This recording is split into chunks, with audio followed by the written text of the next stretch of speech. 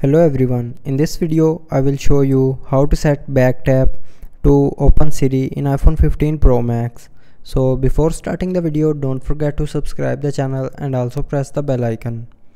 So first of all, open settings. Now in settings, scroll down and click on accessibility.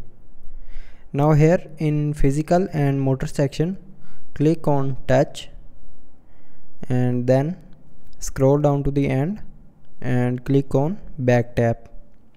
Now here you can select double tap or triple tap.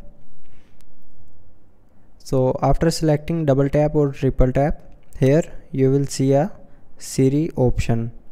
So to open Siri, when you double tap on your back side of your iPhone, select Siri. After selecting Siri, when you double tap on your back of your iPhone, it will open Siri automatically. So I hope you liked the video. Thanks for watching.